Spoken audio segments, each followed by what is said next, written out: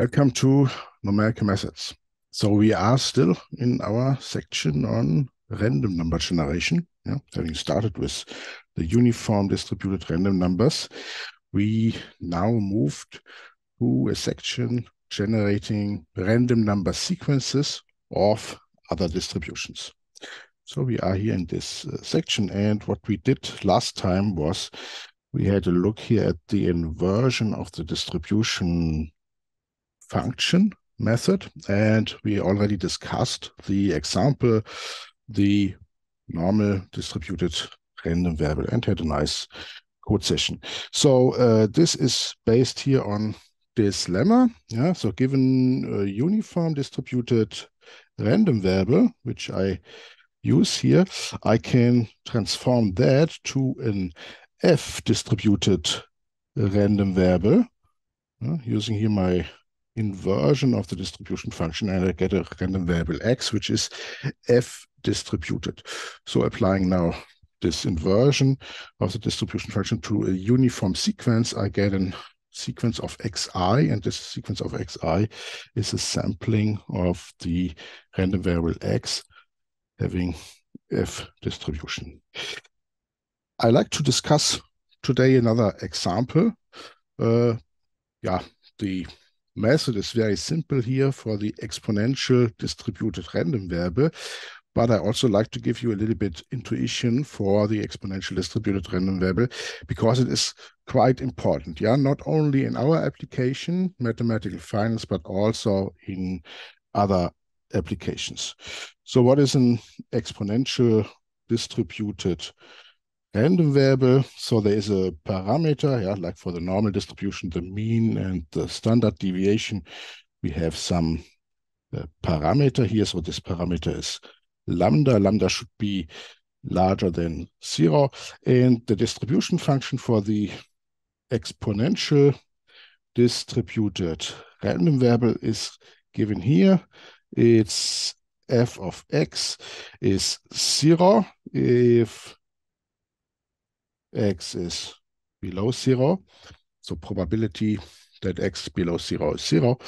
And then it is 1 minus exponential minus lambda x. So if you plot this function, it looks like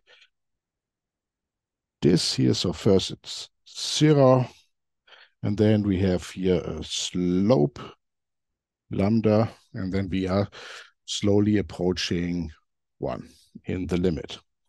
So the slope is lambda. Of course, if you differentiate this, you get the density. So if you like, you can calculate here the density. So little f, for example. So this is f prime of x. I differentiate 1. This vanishes. Exponential. So I get a minus lambda in front. So minus a minus. I get a lambda in front.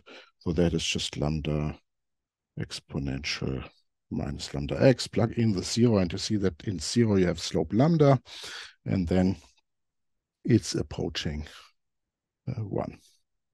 So if you like to do the inversion of the distribution function, what do you do? Okay, so maybe have a small calculation here. You take your uniform, say for example, your uniform is u, and this should be equal to, say, f of x, and now solve this. So this is, the u is equal to 1 minus exponential minus lambda x. So this should be my u. And then, bring the 1 to the other side. So you have u minus 1, multiply with minus 1. So you have 1 minus u is exponential minus lambda x. Take the logarithm. So you have logarithm 1 minus u is minus lambda x divided by minus lambda. So I have 1 minus 1 divided by lambda, 1 minus u, and this gives me my x. So this is now the sampling of the exponential distributed random variable x, if I have a uniform u. So we have the inversion method for the homogeneous exponential distribution by calculating -1 divided by lambda logarithm of 1 minus u. Okay, simple method. Let me give you first an intuition, yeah, for this distribution, so why it is so important, and then maybe discuss also a little bit the limit cases as we did for the normal distribution in our previous example, because yeah, you have to be maybe a bit careful with the limit cases. Yeah, interpretation, the exponential distribution, so this is used in the modeling of, say, events, for example, default times, yeah, when a company goes bankrupt, yeah, or also, yeah, if a machine, yeah, fails, yeah, so if it's broken, if it breaks, yeah, this is modeling some event, yeah, that can occur with a certain probability. So the random variable x, yeah, that we had is actually a time, yeah, and for that reason, yeah, I now often use the letter, for example, tau. So I have a stochastic time, and probability that we are below 0 is 0. So this time maps omega to 0 infinity. Yeah, so when does it happen? And say, for example, 0 is just now. Then the distribution function also has a nice interpretation. Yeah, so this p tau less or equal tau is the probability that the event happened before. Sorry, I said tau, yeah? So P of tau less or equal t, little t, is the probability that the event happened before t. If you take the inverse of that event, yeah, the complementary event, this is 1 minus exponential minus lambda t. So this is just exponential minus lambda t. This is the probability that we survive up to time little t. So this is called the survival probability, the probability that the event did not happen up to time little t. Yeah, so that's an important model. And an interesting thing is that this model actually is based on a single comparably natural assumption. Yeah, so this distribution follows from the model assumption that the trigger that leads to the event, yeah, so whatever this is, so for example, the company goes bankrupt or something in a machine fails, this default event is memoryless. So I have here this condition, yeah, so this is maybe called 8 here, this condition that it is memoryless. So what does it mean? So the probability that we survive up to time t2, so this here is the probability that we survive up to time t2, conditional that we know that we have already survived up to time t1, just depends on the period length from T1 to T2. So this is actually equal as if you would observe this period at some other time. Yeah? So you can shift it around. So this just depends on the probability. This is just the probability that tau is larger than T2 minus T1. So this means memoryless, yeah, I do not care, yeah, at what time I am. It's just that I have survived up to time T1, and then it just depends on the time passing starting from T1. So if you plug in now the definition of the conditional probability, yeah, so the probability that we observe event A, conditional that we know that we have observed B, this is the probability of the intersection, so tau larger than T2 and tau larger than T1, divided by the probability of the condition.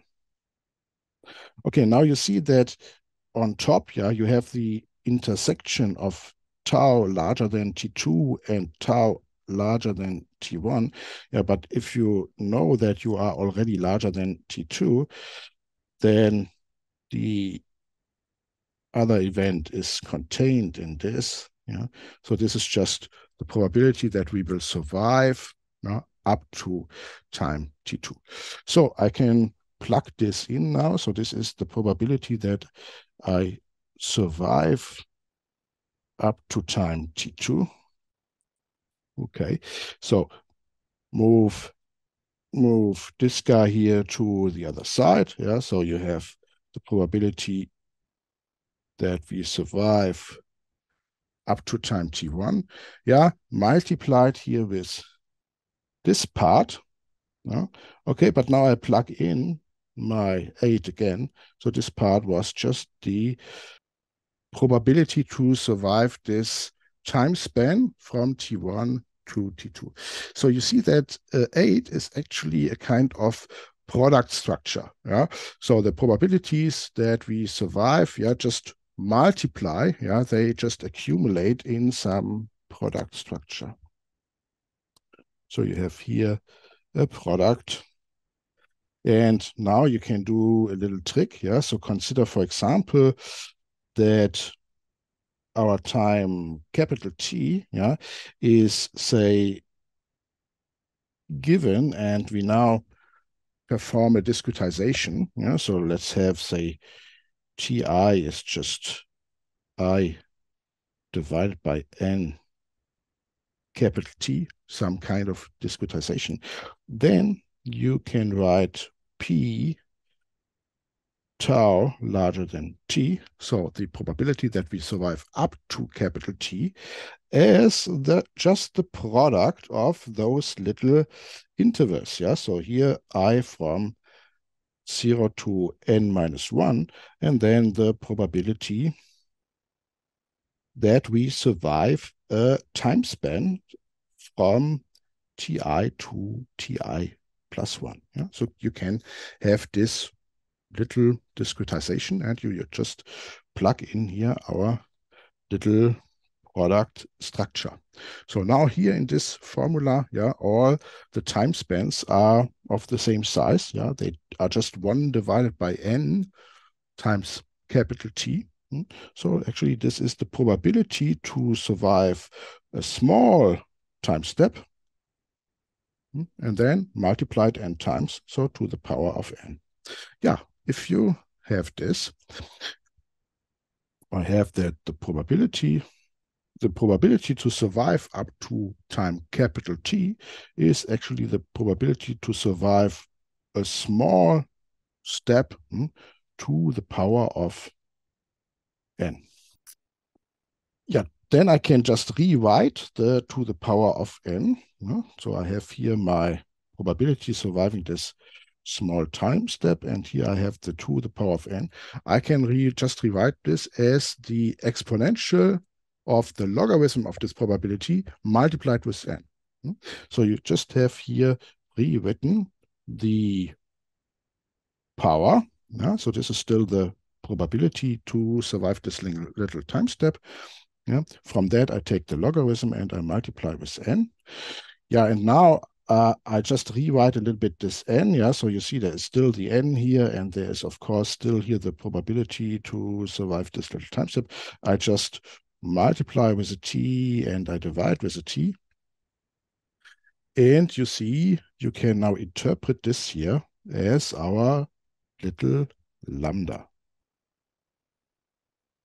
So the probability to survive up to time capital T can be expressed as exponential logarithm of surviving an small time step divided by T divided by n divided by the time step size.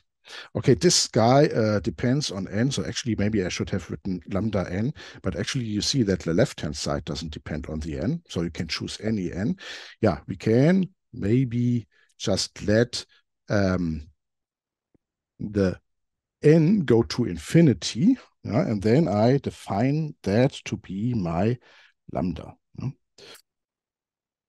So of course, I mean, all the lambda's ends are the same. We just define now the lambda to be the limit n goes to infinity of, actually, there has to be a minus, right? Because our definition is exponential minus lambda t. Okay, so this defines here the minus lambda. Okay, so let's write this correctly. This is the minus lambda. Okay, so we define minus lambda to be the limit of logarithm probability survive the small time step divided by the time step size.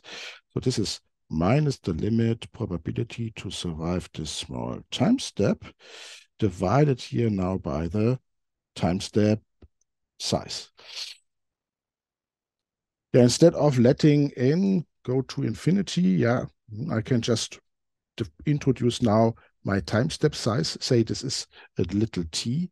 So I have here the probability to survive up to a time little t divided by the time little t. And you see, actually, this is differentiating the function logarithm of probability tau larger than t with respect to t in 0. So you see also my claim again that our lambda is just the slope, yeah, it is the slope of minus the probability tau larger than t in 0. So you see, very, very nice thing here. Oops. So you see that the exponential distribution obviously fulfills this number 8 here. But also, if you have the number 8, the property that the trigger is memoryless, then this implies that we have an exponential distribution with this parameter lambda. Okay, here's a small figure that shows you the discrete analog. So what we do, okay, so you have a probability to survive, yeah, so you survive the first time step, or you have the probability to default. If you did not default, yeah, the event goes on and you have again the same probability for the next time step, yeah, to default. Yeah. So the survival is just a product structure where we always multiply these 1 minus p. Yeah, you could implement a simulation algorithm like that, yeah, always drawing 1 minus p or p, always drawing p, yeah, and generating the default times by that. But maybe that's, yeah, sometimes it's useful to do it like that. But in general, it's not so efficient. With our method, we can immediately sample for any sample path the time where it happens, and then we sample a new one. Let's continue discussing the interpretation. So if tau models a time, so tau is now a time, yeah, then you actually see that since a probability is an object that has no physical unit, yeah, it is a scalar that has no physical unit, you actually see that the lambda has to be something that is 1 divided by time, yeah? So to make the units correct. Okay, so lambda is something like a frequency, yeah? So lambda has a unit 1 divided by time, so it is a frequency. Yeah, if lambda has the unit 1 divided by time, yeah, so 1 divided by a second, for example, if tau is measured in seconds, then 1 divided by lambda has, again, the unit time. And this 1 divided by lambda also has a very nice interpretation. It is the expected time at which the event happens, yeah, starting in time 0. Yeah? So the expected time span when we expect the event. Yeah, do we see this? Okay. The expectation is the integral of t density of this random variable dt.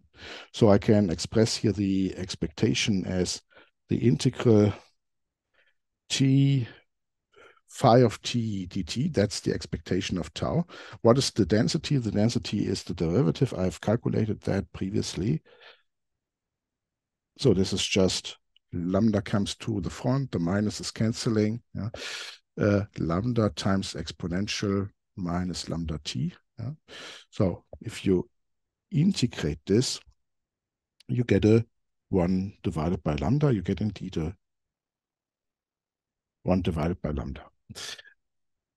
So this is the expected time of the event. Okay, so now we have maybe a good intuition for this.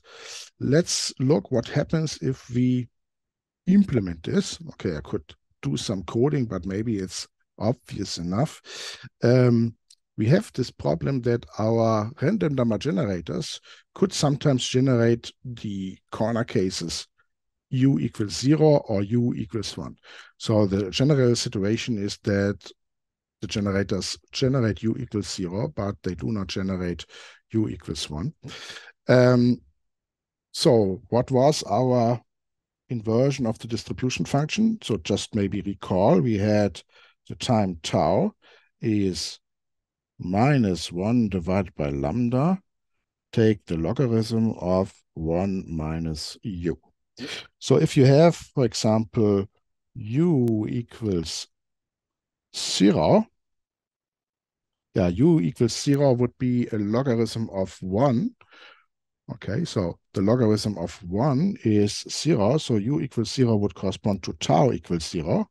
So this means that the event happens immediately. Yeah, so we have just default just now.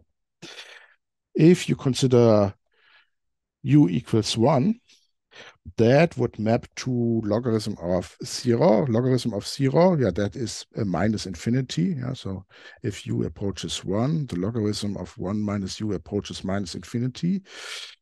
I have a minus in front, so that maps to a plus infinity. So this means that the event will never happen. Yeah, so now as a programmer, you have to be a little bit careful. So your tau is between 0 and plus infinity. But often the plus infinity is not a problem from the programming perspective. Yeah, you just have to be sure that if you program this now, that you check that plus infinity can happen. Because if you just check, did I default or did I not default for a time little t, then this test t lesser equal positive infinity, this is true, yeah, for any floating point number. Yeah? So any floating point number here means that I have a number, so it is not, say, not a number.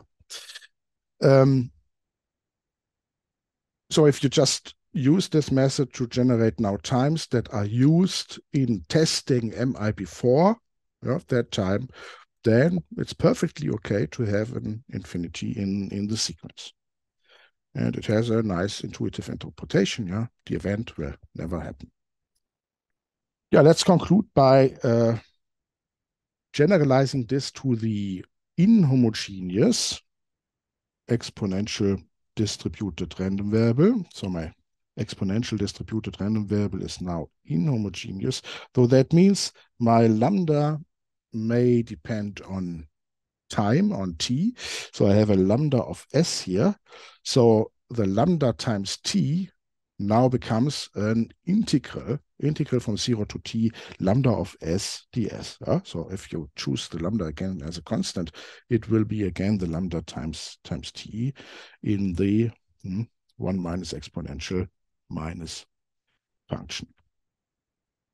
Yeah, okay, this is, if you say, for example, you differentiate this.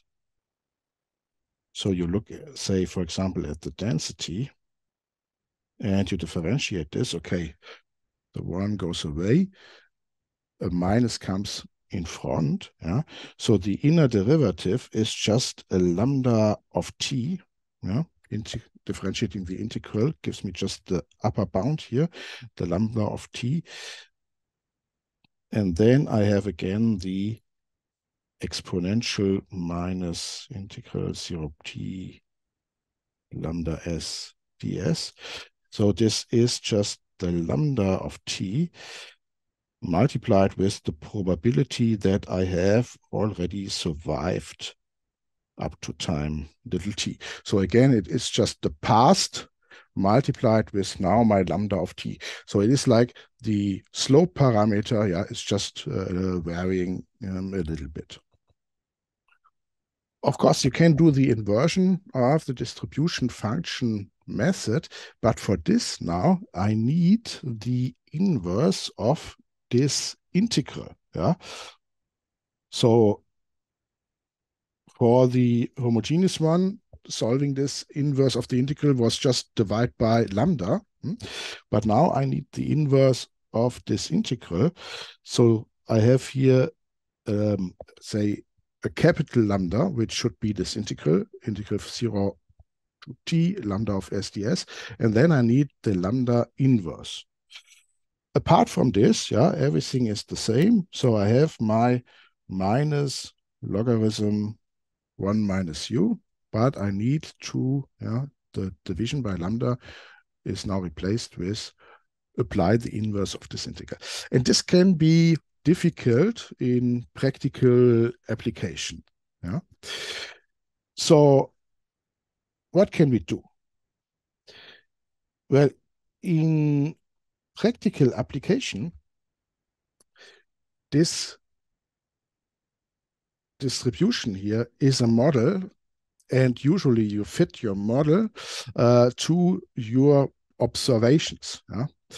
And often is that you do not have so many observations. I mean, this here is a time continuous function. Yeah? So it is varying. Yeah? And you do not observe so many data points, yeah, that you can fit the whole function. So often discretizing this function is not a big problem. So we can maybe discretize this integral, and then it is very easy to apply the method. So the inversion method can also be used here to approximately sample this inhomogeneous distribution function, exponential distribution function. And in practical applications, this is often sufficient. Yeah, it is a sufficiently good model. So what I do is I have a time discretization, say small time steps, t0 is 0, and then t1 up to tn. And now I assume I know the partial integrals. Yeah, I know, for example, here the parameter lambda I, which is just the partial integral from ti to ti plus 1 lambda of s ds divided by the time step size divided by ti plus 1 minus ti. So it is the average of the function lambda over this time step from ti to ti plus 1. Of course, you know now that you can express the capital lambda at a certain point in time, say, for example, at a ti, you can express this guy by just summing these partial integrals.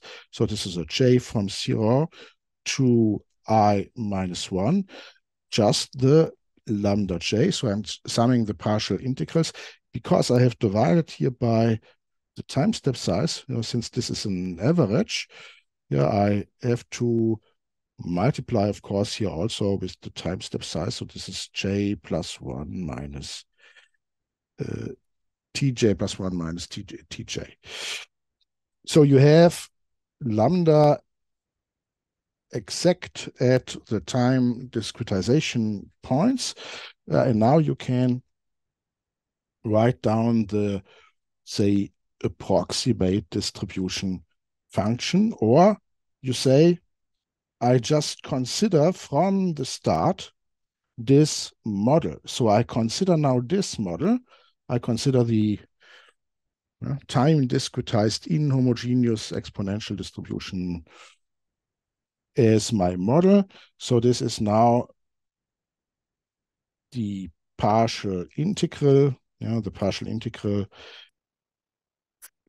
from 0 to, this goes to ti minus 1 plus 1. So this here is an I minus 1. This here is an j plus 1. So this goes up to ti. And then I just have the remaining step from ti to t.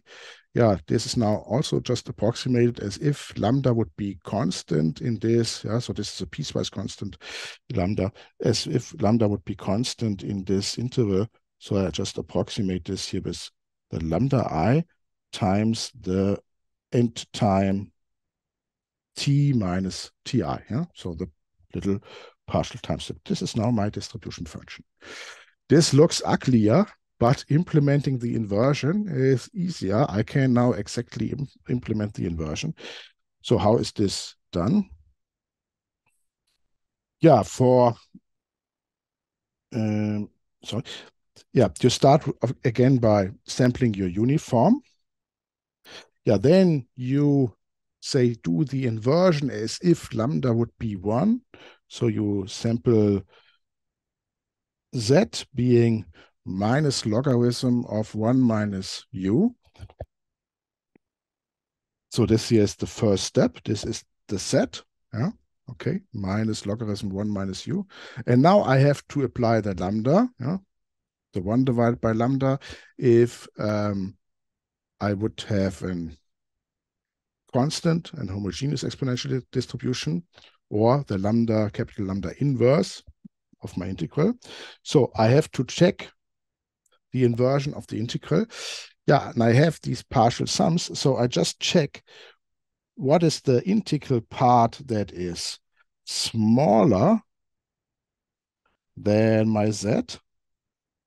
So what is the index I for which the integral part up to I minus 1 lies below z, and the integral, so actually this is the integral up to I.